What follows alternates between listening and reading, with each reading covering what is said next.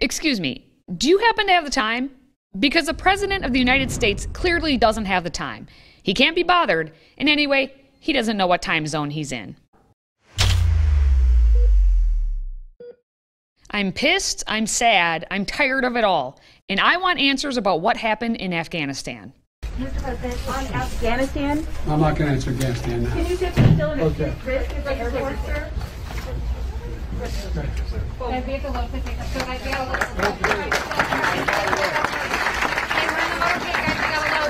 Afghanistan. Okay? Can you please answer a question on Afghanistan?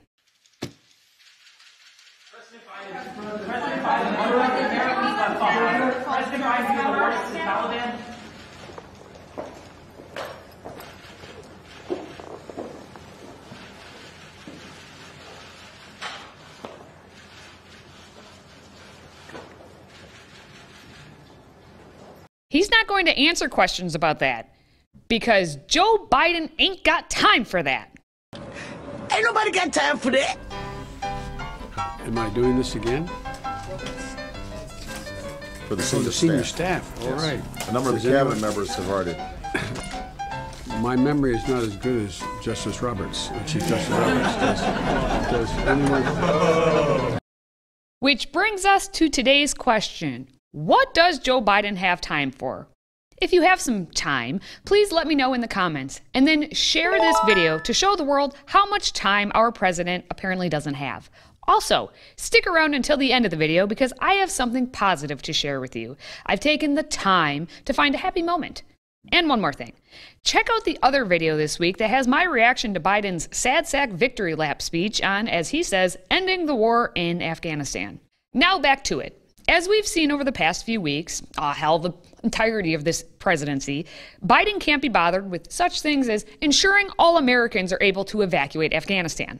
Is the U.S. guaranteeing that you will be able to get out? I don't think we can guarantee, but what we can do is work toward, and this is what the president directed the Secretary of State to continue diplomatic efforts with international partners to secure means for third country nationals, Afghans with visas who may be eligible for our programs, of course, any American citizen who remains in country to leave the country even after the U.S. military presence ends.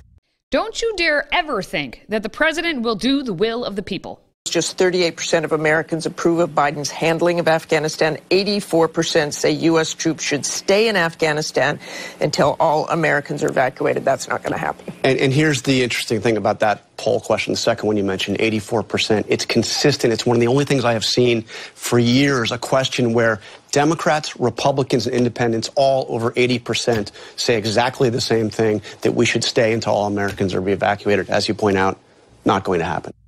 You know why it's not going to happen? Ain't nobody got time for that.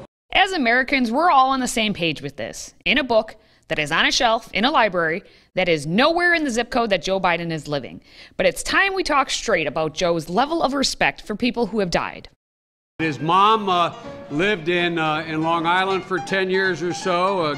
God rest her soul. And although your mom's still alive as your dad passed. God bless her soul. I got to get this straight.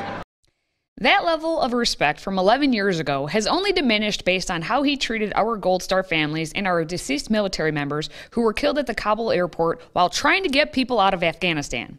When Biden went to Dover Air Force Base as part of the dignified transfer, he didn't have the time to pay attention.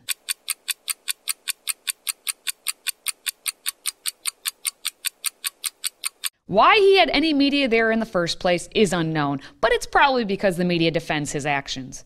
The Washington Post wants you to know that Biden watches. The same Washington Post then tells Americans, or just their readers, their people, the Democrats, to just calm down because the Biden presidency won't end over this. So take a chill pill, dude.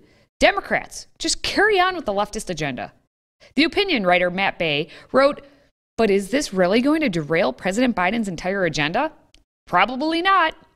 And it's all because his name is not Donald Trump. If Donald Trump did anything remotely like looking at his watch while he should be there giving condolences to service members' families who sacrificed their lives for him to be the leader of this country, media brains would have broken, and it would be nonstop claptrap.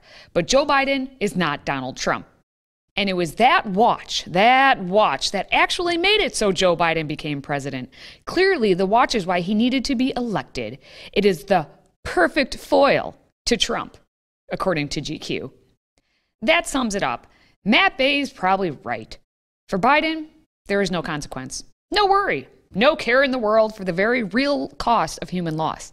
Human loss that will only increase because Biden didn't have time to get the equipment out of Afghanistan before he up and tried to run away. President Biden trips, not once, not twice, but 3 times as he tries to climb the stairs to Air Force One today.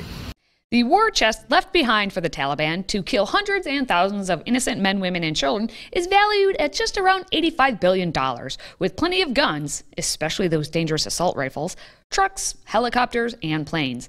Biden could have allowed the military to get all of this out, but Ain't nobody got time for that. That's why you have Taliban openly mocking the West by flying our Black Hawk helicopters while dead bodies are hanging from them. Now, I'm not going to show you the gruesome video, but you can find it for yourself. I'll show this one instead to reassure you that the Taliban is civil, humanitarian, and not at all holding hostage any people. That's totally normal. The Taliban is just holding the guns immediately behind that man on TV.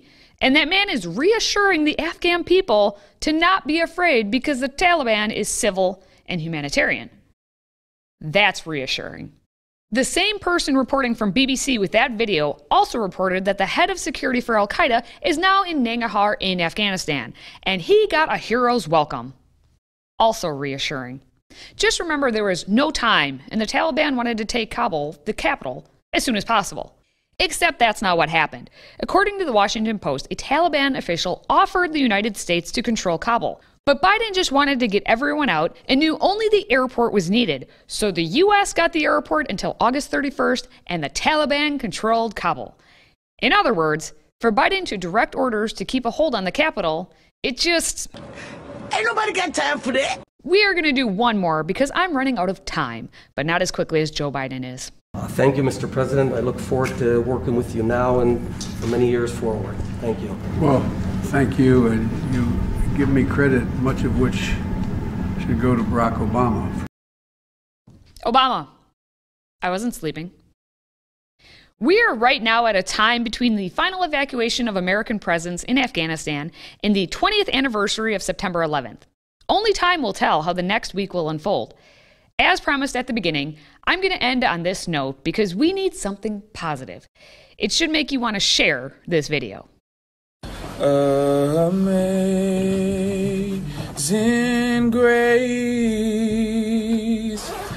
how sweet the sound that saved a wretch like me.